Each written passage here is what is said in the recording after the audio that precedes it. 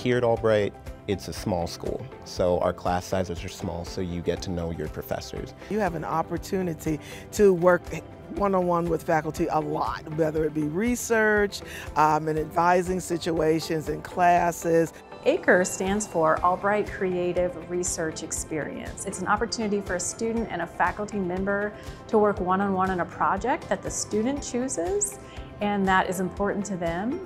And it's a paid opportunity. A lot of times these projects also culminate in being able to go to conferences that are more regional and even national. My claim to fame was I had an opportunity to take a student to Hawaii for a research project that we were working on around schizophrenia and psychopathology. In addition to semester opportunities for students to go abroad and summer opportunities, we have some really carefully cultivated faculty-led study abroad opportunities. I had a professor named Matt.